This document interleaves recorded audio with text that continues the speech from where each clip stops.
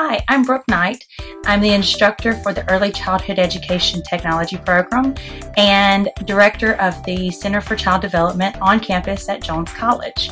One of the most common characteristics of all of our students in the Early Childhood program is that they love working with children. And that's wonderful. You absolutely have to have that love of working with children in order to be a preschool teacher. But one of the main components of our program is that we teach our students how to help children meet their developmentally appropriate learning goals. And over the course of 4 semesters, you receive instruction in how to develop lesson plans, developmentally appropriate practice. You receive instruction on learning activities, how to find learning activities, and how to actually implement those activities in the classroom.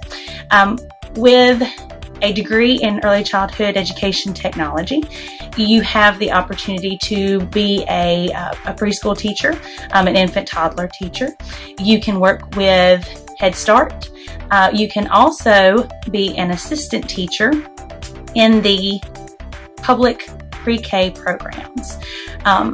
Most of our students either seek to be teachers in the classroom, or they want to be the center director, which you can also achieve with an associate's degree from this program. So if you're interested in working with preschool children, if you really enjoy that age group and you enjoy working with infants, toddlers, preschoolers, and pre-K age groups, then this may be the program for you.